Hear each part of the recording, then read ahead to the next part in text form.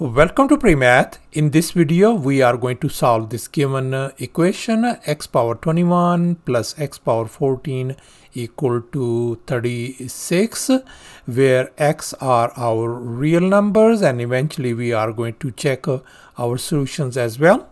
Please don't forget to give a thumbs up and subscribe. Let's go ahead and get started with the solution, and here's the very first thing we are going to do. Let's look at these exponents 21 and 14. We can tweak them. 21 could be written as 7 times 3. Likewise, 14 could be written as 7 times 2. So therefore, we can write this equation as x power 7 and whole power 3 plus likewise x power 7 and then whole power 2 equals to 36. And here we applied the power rule of exponents. According to this one, 7 times 3 is going to give us 21. Likewise, 7 times 2 is 14. And in next step, let's go ahead and make a substitution to make our life easier. Let me go ahead and call x power 7 as an a. Likewise, x power 7 as an a as well. So let's go ahead and replace x power 7 by a. Then this given equation is going to become a power 3 plus a power 2 equals to 36. Let's move 36 on the left hand side. So therefore we are ended up with a power 3 plus a square minus 36 equal to 0. And now we can see that this is our cubic equation, and we are going to solve this one by using grouping and factoring. So therefore, let's focus on this a square. This could be written as negative 3a square plus 4a square. So therefore, in this next step, I have replaced this one by simply this one. Now we can see between first these two terms, a square is in common, and between these next two terms, 4 is in common. So therefore I can factor out a square from here. So we got a minus 3, and here I'm going to factor out 4 outside. So we ended up with a square minus 9 equal to 0. And now let's focus on this a square minus 9. And here I have copied it down. Let me go ahead and manipulate this 9. 9 could be written as 3 square, as you can see in this next step. Now let's recall the difference of two squares identity we are going to apply over here. So this could be written as a minus 3 times a plus 3.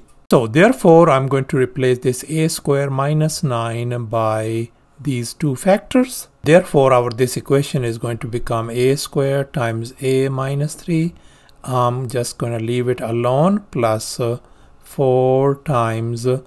I'm going to replace this whole thing by this one. So I'm going to write down a minus 3 times a plus 3 equals to 0. And now we can see a minus 3 and a minus 3, they are in common. So therefore I'm going to factor out a minus 3 outside, and in the bracket we got a square, and here we ended up with plus 4 times a plus 3 equal to 0. And here in this next step we are going to distribute this 4. So therefore, this equation could be written as a factor of a minus 3, and let's simplify this thing. That's going to give us a square plus 4a plus 12 equal to 0.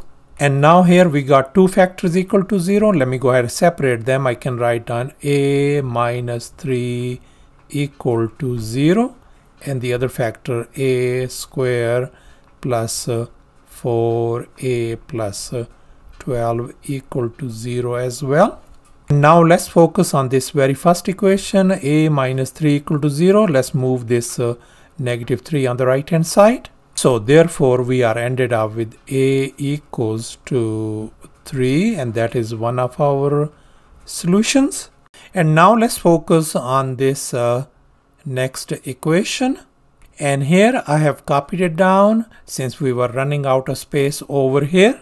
And now let's recall the quadratic formula, and let's focus on this radicand b square minus 4ac. And this radicand b square minus 4ac is called discriminant.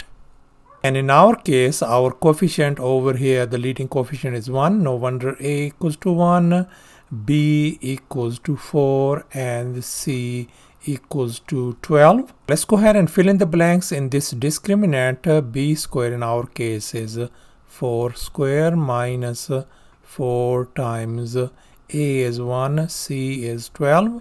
So that is going to give us 16 minus 48, which is equal to negative 32. So therefore our discriminant turns out to be negative 32. Now let's recall this discriminant table. We can see our discriminant is a negative number. So therefore we are going to have no real solutions. So therefore this equation has no real solutions. Therefore we are going to reject this scenario, and we are going to accept this a equals to 3 solution. And here I have copied down this solution a equals to 3 from here. But then we know that a equals to x power 7 from this substitution over here. So therefore if we compare these two equations, we are going to get x power 7 equals to 3. Now let's go ahead and take a root, 7th root rather, to undo this x power 7.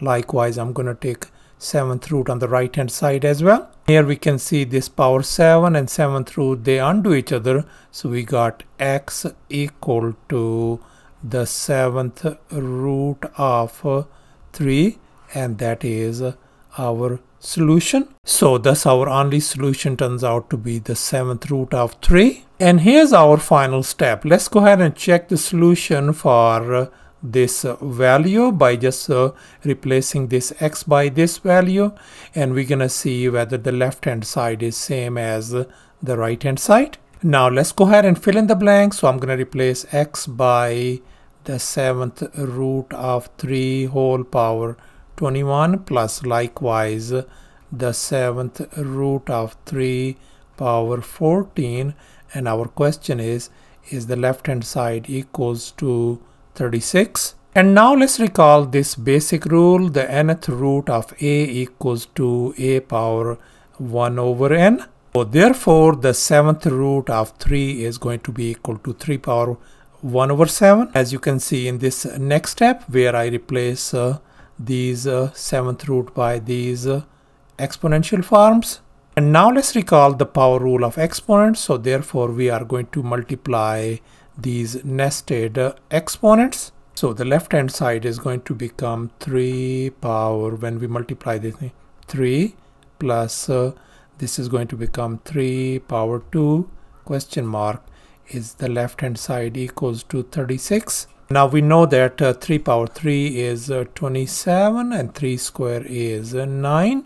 And now we can see the left hand side is indeed equal to the right hand side. So therefore this is a true statement. So therefore we conclude that x equal to 7th root of 3 is indeed our valid solution. And here's our solution. Thanks for watching, and please don't forget to subscribe to my channel for more exciting videos. Bye.